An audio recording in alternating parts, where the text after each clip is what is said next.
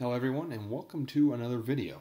I know it's been a couple months, but I'm officially back and hopefully going to be posting more on this channel. This video is actually going to be kind of an addition to the other programming we've had. There's also a podcast episode I was given the honor to be on Scanner School for this exact topic, and this video hopefully will be uploaded the day before, which is the 20th, before it goes live on the 21st of September.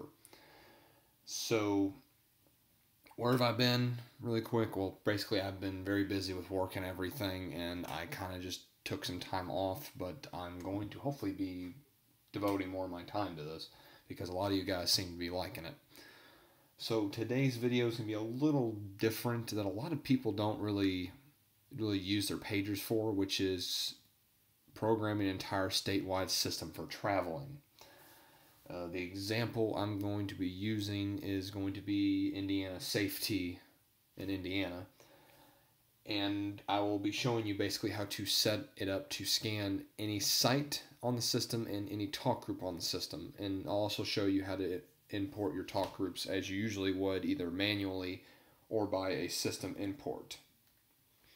So, with that being said, I'm going to use a code plug that I have actually used already, but I'm going to try and replicate the same thing but I already have it programmed in.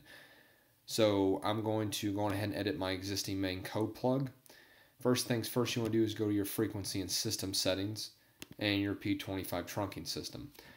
Also, if you've not seen the previous videos, you need to watch those before doing this because this one's a little bit more advanced than just starting from square one. So if you're starting from square one, go watch the other videos before you come and watch this one. But with that being said, there's one of two ways you can do this. You can either import it via the CSV or from the radio reference import straight from the PPS, which we've already done videos on that, or you can just hit the new, which I'm going to do. So under the system alias, I'm just going to put IN for Indiana. As you can see, it's already up there, which is saying the safety. Now you're probably thinking again, WACAN hex ID, the WACAN ID and the system ID. You can either put 5 Fs under the system, or correction, the WACAN ID, or for the system ID, put 3 Fs, which says that, hey, I don't know what it is, can you help me find it? And then the pager will help you find it. Or you can go to radio reference, which I always recommend doing, and you can take the system ID and the WACAN and just copy and paste it. So we're going to do that. So we're going to type in the WACAN and the system ID. And you can skip site trunking. Now this is where it becomes very important. Sites. Now if you look here in radio reference, if it'll scroll down for me, there is a lot of sites. All these are sites right here. But the problem is the pager, the G4, at least with mine, running 1.31 is still having trouble if you put in too many systems at once.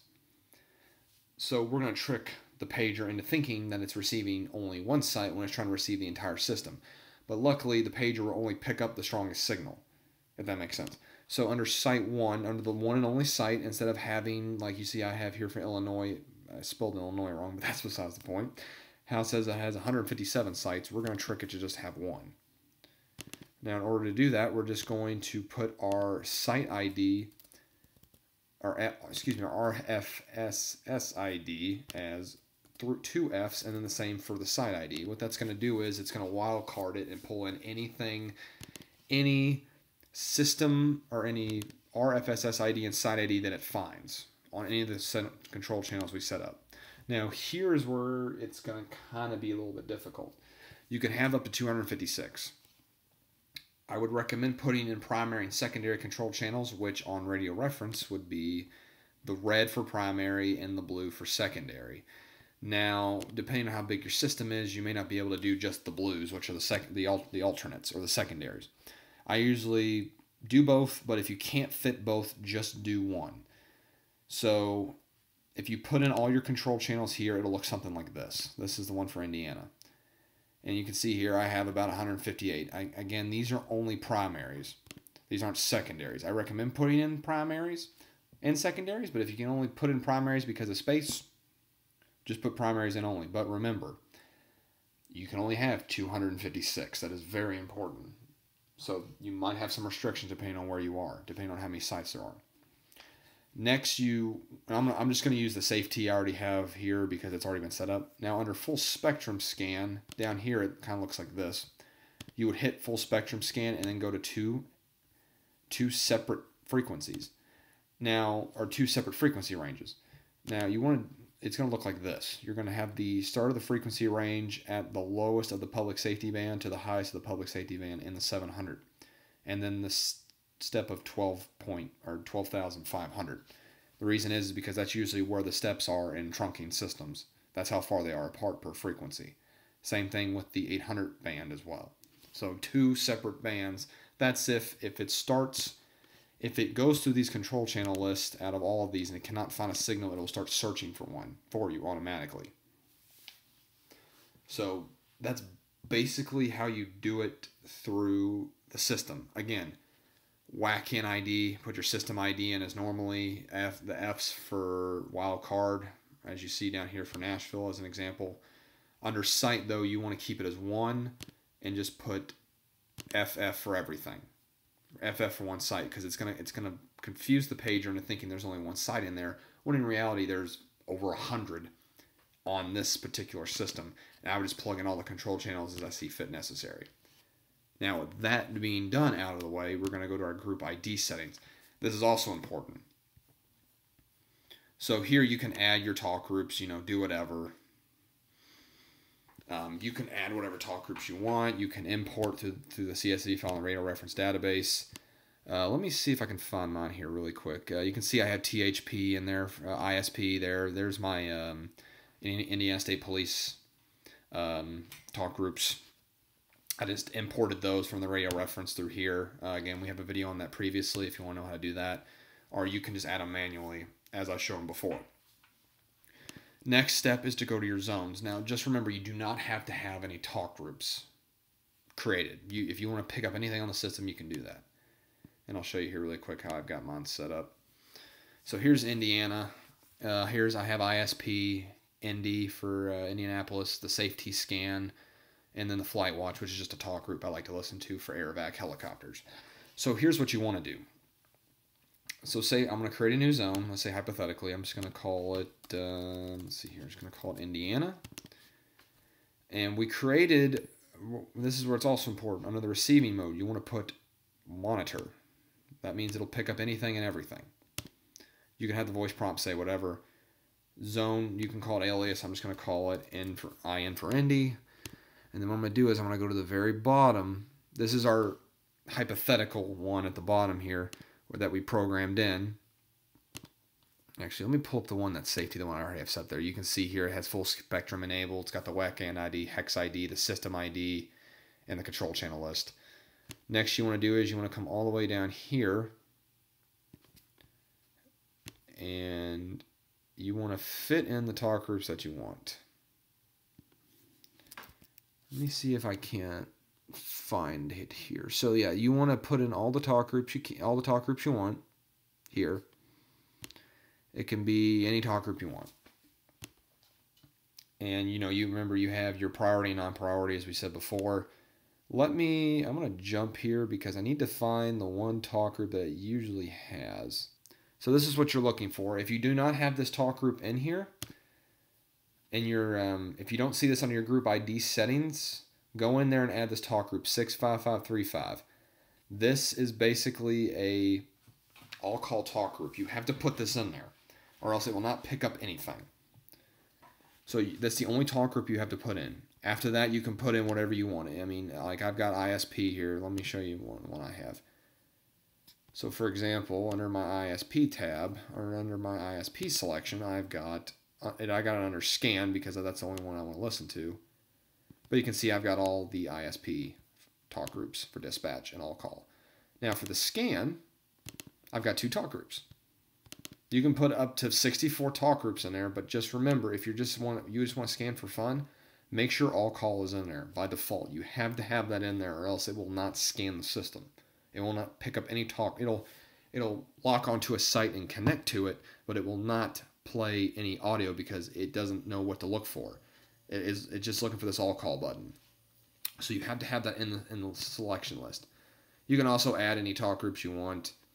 Like I've got Flight Watch in there just to identify it, and I have it set to record as well, so that way, you know, I can save that audio when I'm traveling through Indiana, stuff like that. Now, this doesn't just apply for just this system. It could apply for any of them. If you're just scanning, having fun on a system that you've never been through before, just run all call. If you do it properly, at least putting all call in there by itself, you should be able to pick up any talk group on any of the sites you're receiving. I took the pager from here in Louisville, Kentucky, all the way up into Wisconsin, north of Milwaukee, through the statewide system in Illinois and Indiana, and I did not lose coverage once, and I was constantly getting new talk groups. But the only downside to this versus a scanner like an SDS or a 436 or any of those other scanners, trunking scanners, is that you do not have the entire database. The Home Patrol database is not in this thing. So you're going to be getting random numbers. So under a talk group where the ID would usually be, you'll probably get, like, say it's talk group 1. Let's call it, police 1, hypothetically. Police 1's talk group 1. If you have it assigned in that knob position as talk group 1 and it's in your priority list, which here, like hypothetically, let me show you. Actually, that was a bad example. Let me show you a better one. Say, for example, we're Flight Watch comes up on our pager, and we have it, since we have it in the members list right here, it'll show talk group 10682. It'll say Flight Watch on it. But if this wasn't here, it'll say this wasn't there, and my all call was the only thing that was in there, all you would see is a black screen with yellow letters or yellow numbers saying 10682, which is this talk group, and it'll show you the radio ID. That's all it'll show you. It will not give you aliases. The only downside to this is that you can only have 64 per channel knob. Now, that isn't to say that you cannot make multiple zones for multiple sectors of the map. So, like an example here, let me actually pull this up here. Radio Reference has a system map of the safety, hypothetically. Not every statewide system has this publicly. But we'll let this load here really quick. And you can see here it's got basically a north and a south zone. So basically, if you wanted to, you could split this up into north, south, east, and west sites if you want to get more talk groups in there. Or you can go through the painstaking thing of doing each county. That's possible. You can do that. But, if you're like me and you're just running through casually, you're just running through the state and you just want to pick up stuff really quick, this is a quick method that you could do within 10 minutes. As you can see, I've done it for Indiana, Ohio, Tennessee as well.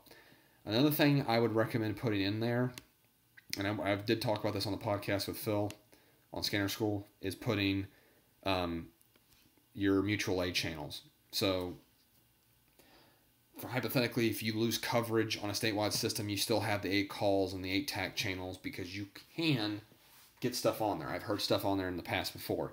I'd recommend doing an analog tab and a digital tab and then scanning both together. So that way you're not missing anything. But this is how I have it. I have it under trunking talk group scan. It'll only scan the state police. Next to it, I've got a bigger city. After that, I've got the scan, meaning that it's scanning for anything on any site that I'm on, and then I can have like random mystic talk groups over here. But again, you have to remember, if you're wanting to scan an entire site or the entire statewide system at once, you got to have monitor on. You have to make sure that all the control channels are right, which you got to be careful because these may not be correct. And then you only have one site, and it's set to wildcard with 2 Fs on both of them. And you have to make sure you have all call in there. You can have, if you have 63 other talk groups in there, it doesn't matter. You have to have all call to pick up anything. So that's a basic overview of that. I'm going to be on Scanner School. Hopefully the posting of this video is the 20th. On the 21st, I will be on there tomorrow. I'll be uploading this video today, which is the 20th. We'll be talking more in depth on how to do some of this stuff, but this is like a quick little overview on how to do some of this stuff. If you have any questions, leave them down below. I'll make sure to answer them. I know a lot of you guys have been leaving me comments, and I've been gone. I've been answering some of them, and I do apologize for being away for so long, but I will be getting back into this and hopefully be working towards making out more videos more frequently. So again, if you have any questions, you can post them down below, and I appreciate you stopping by.